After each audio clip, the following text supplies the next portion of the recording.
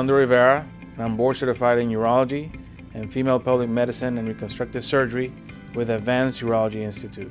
Yes, the Da Vinci machine, which is a trademark platform, but in general robotic surgery, is designed to improve the ability of the surgeon to get to tissues and see the structures.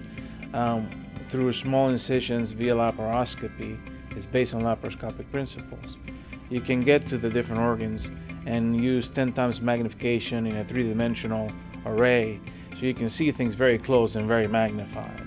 And the robotic platform allows you to have more precision, takes away the surgeon's tremor because the instruments do all the movement that you guide in a console. So it allows you to do more refined treatments and surgical techniques. Well, because you're not opening big incisions and you're creating less trauma, less trauma leads to less inflammation, then pain is less of an issue. And whenever you have smaller incisions, less trauma, less inflammation, you'll have quicker recovery.